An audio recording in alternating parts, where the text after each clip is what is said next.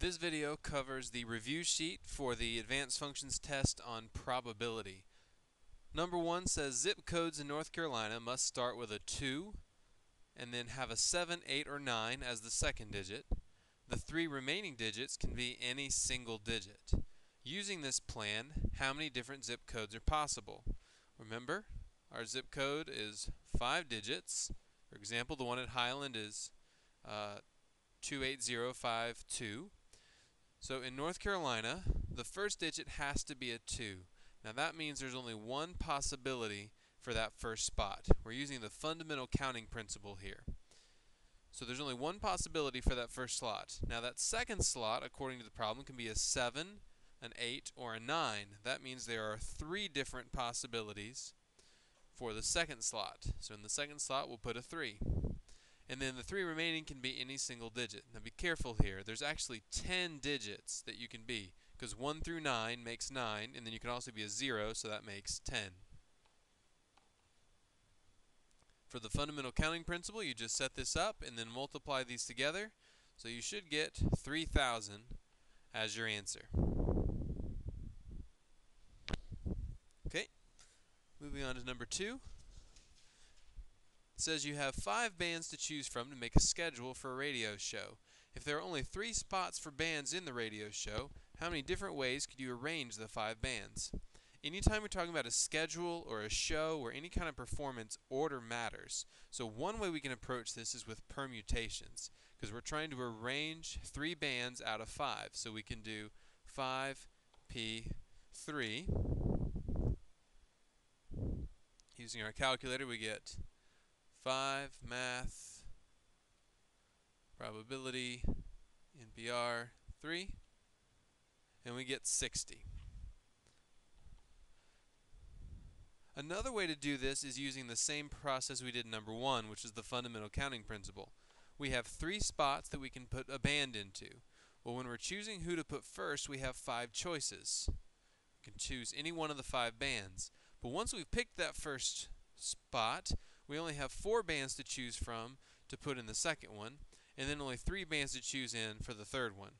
So if you multiply those together, you also get 60. So you can do that one either way. Number 3, if a thumbtack is dropped, the probability of its landing up is 3/10. Mrs. Davenport drops 10 tacks while putting up a weekly assignment sheet on the bulletin board.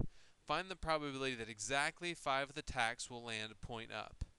So anytime you've got 2 choices, where either something lands up or down, something lands heads or tails, success or failure, you need to think in terms of the binomial probability. Think about it. Bi means 2, binomial.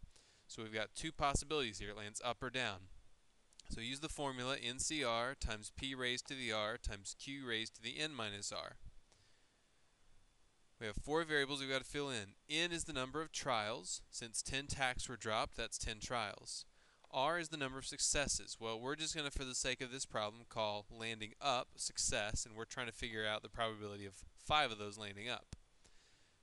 P is the probability of success, and in this case, since we're saying landing up is success, that's 3/10. I'm getting that from right here. Whoops, sorry, a little off alignment there. So 3/10 right there. Alright, now the probability of failure then would be our Q, and that's going to be 7/10, because these 2 right here should add up to 1. Because you either succeed or you don't, so that should add up to 1 or 100% if you want to think about it that way. So now we plug this in, we get 10C5 times 3/10 to the 5th times 7/10 to the 10 minus 5.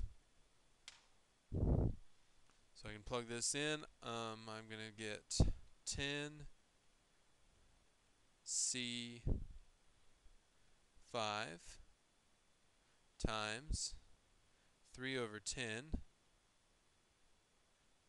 raised to the 5th times 7 over 10 raised to the 5th.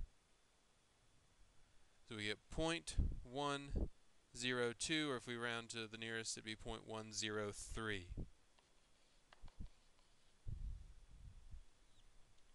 Number 4, if you own 12 stocks, what is the probability of only 2 of them going down given that the probability of going up is 4/7.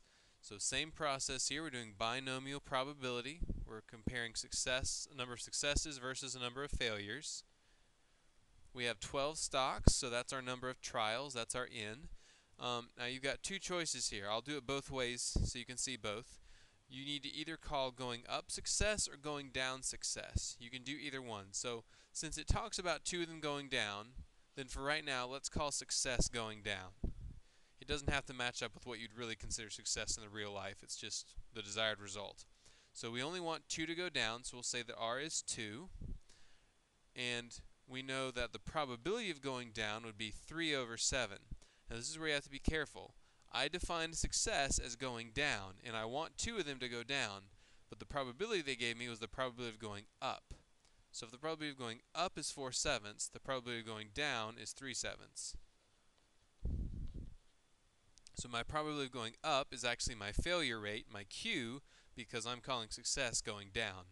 So then I get 12C2 times 3/7 raised to the second times 4/7 raised to the 12 minus 2. I'm not going to plug that in. I'm just going to go ahead and tell you that the answer should be 0.045. Now you can also do this by defining going up as success. Now if we only want 2 to go down, then that would mean we want 10 of them to go up. And the probability of going up is 4/7. Probability of going down is 3/7. So these have to match. I wanted 2 of them to go down, and the probability of going down is 3/7. I wanted 10 to go up. The probability of going up is 4/7. So this time I would set it up as 12C10 times 4/7 raised to the 10th times 3/7 raised to the 12 minus 10. And that will also give you 0.045. Number 5, of 20 possible movies you plan to take 6 with you on vacation, how many different collections of 6 movies can you take? So we're talking here about different amounts of arrangements or different way to choose things out of a group. So in this case, order would not matter. It doesn't matter what order I choose the movies in. The same 6 get taken no matter which order I pick them in. So this is an example of a combination, so we should use 20C6. If we plug that in, 20 math C6, we get 38,760 choices. Who knew you had so many choices when you're going on vacation and picking movies? Okay, in a production of The Great Gatsby, 7 actors are trying out for the roles of Jay and Tom. In how many ways can the director cast these 2 roles? Okay, here the order very much matters. You have a different job if you get the part of Jay versus if you get the part of Tom. So the order very much matters here. This would be a permutation. So out of a group of 7, we're going to be choosing 2 people, and the order matters. So we do a sorry, I said permutation, then didn't write it. 7p2. So we do 7 permutation 2. So there are 42 different ways that they can choose to arrange these actors. Okay, if you randomly select a card from a normal 52 card deck, what is the probability of selecting a 10 or a face card? When you see the word or, that means plus. And as far as probability is concerned, or is plus and is multiply. Or is plus and is multiply. So first we figure out the probability of selecting a 10. There are 4 tens in a 52 card deck. So there's a 4 out of 52 chance of selecting a 10. Okay, or a face card. A face card is a jack, queen, or king. Well, there's 3 of those in each suit, jack, queen, king.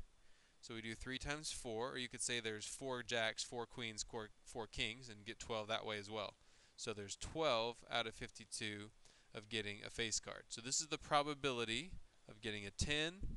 This is the probability of getting a face card. And so we add those 2 together, and we get 16 over 52. Or if you want to reduce, that's 4 over 13. You could also give the decimal there if you want. Okay, well I'm going to put the rest of this on part 2, so please check out video part 2 for the rest of the questions.